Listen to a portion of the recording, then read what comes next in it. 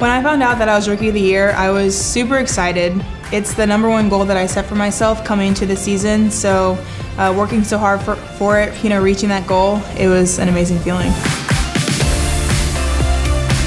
Even being a rookie, I saw an opportunity this year that I could have the chance to play a lot of minutes and have a big role in this team. So I came in with the attitude that I'm just going to do everything that I can and do whatever I can to help the team.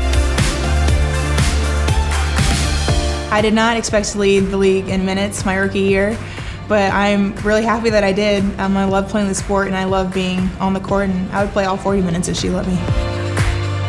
I know who I am as a player, and I knew that if I played, my best game, then I had a real chance to win Rookie of the Year.